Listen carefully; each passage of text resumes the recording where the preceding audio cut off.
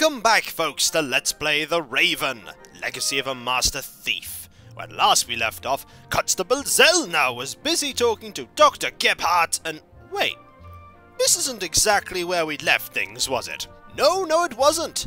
And that's because this is in the past. We are now playing as Adil, the man who was working alongside the butler, who we discovered in the future, the not now that we're playing, was in fact the person responsible for all the nefarious things that occurred during our adventure.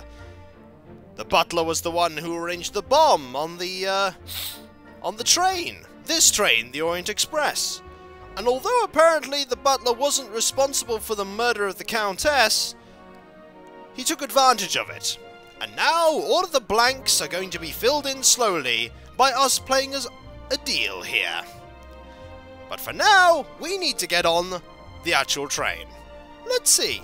Can we actually go and look at the freight car? That would be pretty cool. Let's have a look. Now, don't clip through them. No, we're just walking around and not being at all suspicious. We are being very suspicious, aren't we? Nope, we cannot actually go there. Fair enough. We discovered last time that Dr. Gebhardt was indeed a doctor, and that was his bag. We can't, however, just take the bag, because it would be very, very obvious. But we do have this bottomless crate, with which we can take the bag. A cunning plan. It's now or never. Everyone can hear you, Adil. Everyone can hear you. Hey, you! Scram! Yes, sir. Okay. Well, that worked. Let the games begin. That was easy. Excuse me, gentlemen. Can't you see that I am talking to the constable? The train is leaving in a few minutes, sir. I have to ask you to board it now. We should get on. Perhaps we'll be able to continue our conversation during the trip. I won't stand in the way. And the bag's gone. Where's my bag? You left it right there. I know that. I want to know where it is now. I don't know. I'll look for it right away. If you gentlemen would get on the train in the meantime... I will hold you and your employers liable for this. I'm sure he'll find the bag. Come on, Dr. Gebhardt. I will help you with your luggage. Fine. And so we now know what happened to the bag. We could give him a tip-off about where the bag is. The conductor doesn't really seem to know where to search for the lost bag. Finding a particular piece of luggage at a railway station is like finding a needle in a haystack. All he seems to be doing is just scratching his head constantly. I wonder if we left him there if he just keeps scratching his head forever. However, we shall indeed give the conductor a tip. I wonder how well this'll go down. You seem to be searching for something. Can I help? Go away. There's no money to be earned here. That's not what I mean. I just thought, if you're looking for a brown bag... Why? Did you steal one?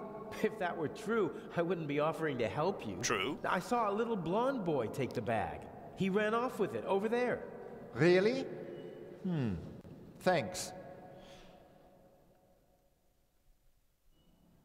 It's not going to end well for you, Conductor, I'm afraid. Isn't that the bag? Where?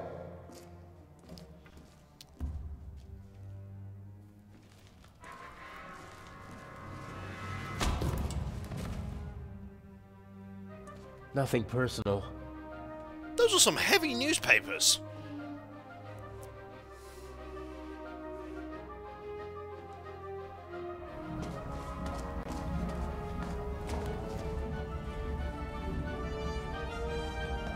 No! Oh, man! Now we know what happened to the conductor, don't we? Remember he wasn't around? Now we know. You'll get in touch if you notice anything unusual. won't you, Professor? Of course, Counselor. What's this? What's the matter, sir? The door. I can't open it. Let me have a look. The compartment is locked. Damn, I can't let the professor see me. I shadowed him for days in London. He might recognize me. Calm down, Professor. I'll see what I can do. You don't understand. I have to get back in my compartment. All right, just wait here. And now we know why the compartment was locked from the inside. But we don't know how they didn't hear us speaking on this side of the door. We spoke pretty loudly there. Let's listen at the door, shall we? He doesn't give up easily. No, he doesn't. Examine the door? Professor Lucien is at the door, and he won't give up until he opens it. That means I need another way out of here. Well, there are a few things that we can do, like we can examine his luggage. Professor Lucien seems to travel light. The Baroness's luggage takes up half a freight car. What about searching it? I don't think that the suitcase or the bag contain anything that could help me out. I better leave as little evidence as possible. Well, there is a key, but I suppose you don't want that right now. See, that's the thing. The professor thought that whoever was in his compartment was looking for the key, and that was not Adil's job here at all. Adil was simply to put the letter in the freight car on the safe. That was all Adil was sent to do. My God, I barely look like myself. I'm not as good as the Raven at slipping into other roles. He's had decades to perfect it. Whatever. It'll be good enough for the people on the train. Is there anything we can take? The sink. The sink. No, that won't help me now. However, is there anything else? A towel! Professor Lucien hasn't slept a single night in the cabin yet. The towel is unused. Then we shall take it! If I twisted it, then I'd have a sort of rope. A sort of rope? That is a rubbish sort of rope. I twisted the towel to make it into a sort of rope. You have to be able to improvise, as my master used to say. Indeed. We also have a keychain. There are several special keys on the keychain. This one should open the cabin door from outside. Lucky for me that I have the key and the people outside don't. That way the locked door will keep them at bay a little while longer. Only a little while longer, though. Okay. We need to examine the window, for we need to get out of here. It was the only window that was open in the station, so it was a good way to get onto the train. And now, it might be my only way out. Let's open the window, shall we? The window to the right should be the Baroness's cabin, and the one on the left is the saloon car. The roof could be my escape route. Probably is. And off we go. Sort of. Now, I'm surprised that no one could see this at that point. Or suddenly, if he just doesn't look ahead of him and go, "Ugh, piece of scenery, kaplow!" And then he is dead. If I stand up, my head is level with the roof, but the roof is too slanted and smooth to climb. And then you just fall and die. Those are air ducts or something, but I can't reach them with my hands. If only we had some kind of rope, eh, Adil?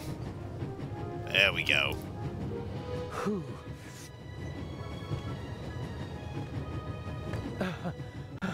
There's nothing quite like traveling on a train. Ba-dum-tsh. Beat me to it, didn't you?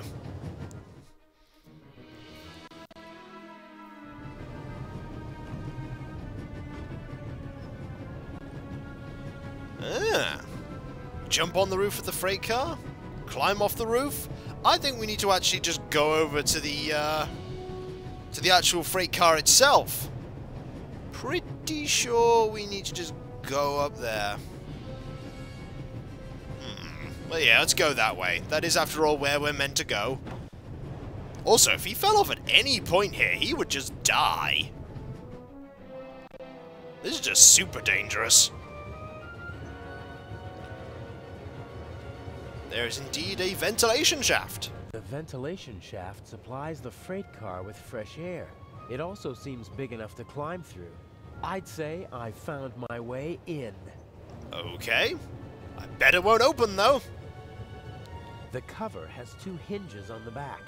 It's possible to open it, but the 2 screws on the front hold it closed. Ah, we need to undo those. Let's have a look first. I can't see anything but the rear of the car through the slots. That won't do. What I really need is a view of the front. We can't open the ventilation shaft. At all. The cover has 2 hinges on the back, but the...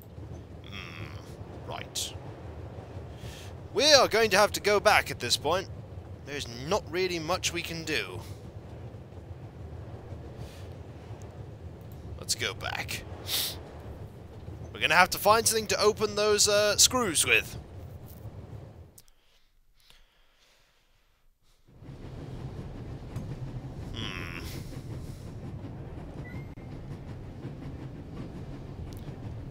Which means we're going to have to go down, aren't we? Yep, it's going down automatically.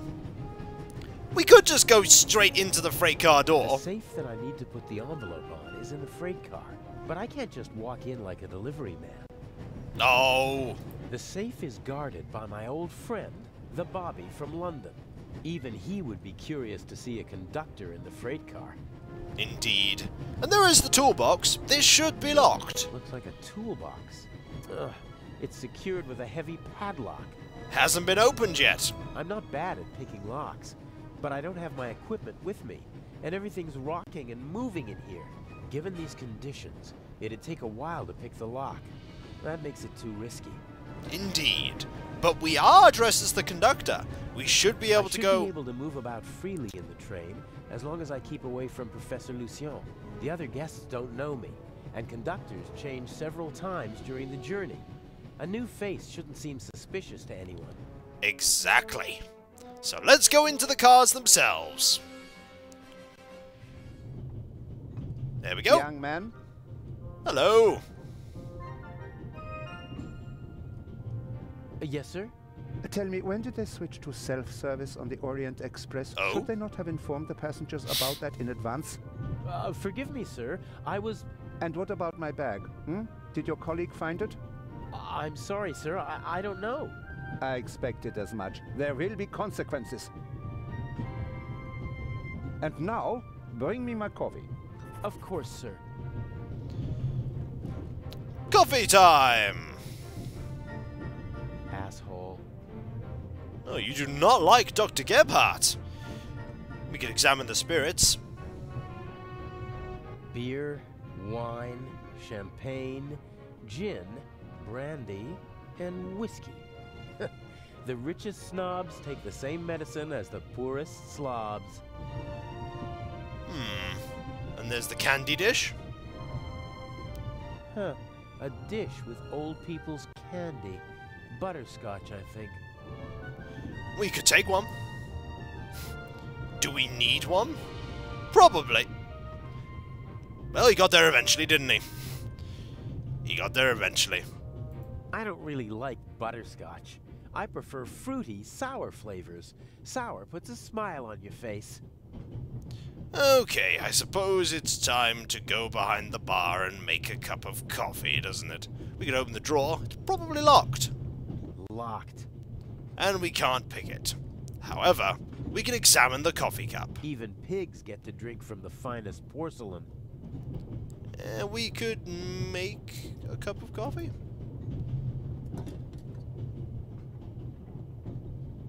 There's still some coffee left. Well, I think it is time to use coffee pot with... pour some coffee. Supreme heisting!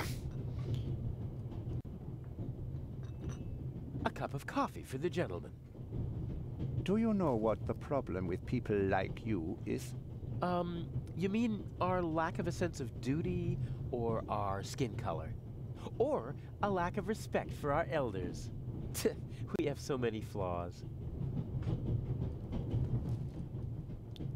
Now that we've sorted that, we should be able to go through the rest of the cabin. Look at the doctor. He didn't even want to hear why it took so long to get his coffee. He just wanted to tear into someone. Just wanted to assert his will. It's a sad life if you have to pump yourself up by deflating others. Not much else we can actually do in this particular area, I think. There is a little more down here, though. Hey! Familiar faces. The younger woman seems to be some kind of carer or companion for the older lady. I wouldn't like to be with her all day long. She radiates a certain restlessness and unease. And then the older lady. The old lady didn't get on in Zurich, and she doesn't look like someone from Nancy or Basel. I'm guessing she boarded in Paris. She seems familiar somehow.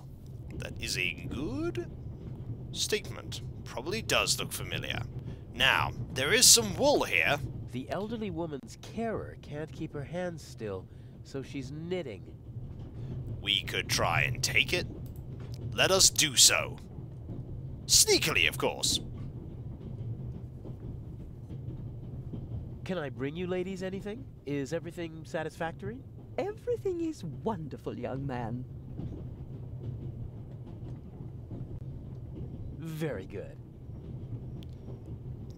Got it. That was not very subtle a deal. Sooner or later, the carer will miss her wool, even though it's just a little bit. So we're going to have to be a little careful. Okay, let's think about this. We can go to the next carriage, but I think the professor... I think Professor Lucien is still in the hallway, trying to get into his cabin. I'd better wait until the coast is clear. Yes, probably a good plan. Probably a very good plan. However, there's probably other things that we can do. We could potentially use our knife to open the... No, we can't. I thought we could. Locked. Oh, wait, I've got a keychain. Let's see. It fits. Of course it does. Is there anything in there? Huh. A lot of odds and ends. A hairnet, batteries, a half-pack of cigarettes, an unused toothbrush. The bartender probably has to serve as a jack-of-all-trades, like a concierge in a hotel. So, is there anything useful? Probably. Here we go. A small shaving mirror. There we go. We have indeed found something useful. We can examine the radio. A small portable radio. The reception is surprisingly good here in the mountains. We could take the radio. I won't be able to use the radio, but the antenna, on the other hand, a thin, short metal rod that can be extended. Something like that might come in handy. I do believe it will. The mirror's so small I can hardly imagine how you'd shave with it, especially on a moving train. And we'll look at the antenna. A thin, short metal rod that can be extended. Something like that always comes in handy. It always does. And when we come back, folks, we will find the way out of here. There we go. Go back. Brilliant. Because we have a lot of stuff that we could use to actually get through the ventilation shaft. Sort of. Kind of. Maybe. One way or another, we've got to get through there. And when we come back, folks, we shall try and do so. I'll catch you next time, and I'll see you then. Later.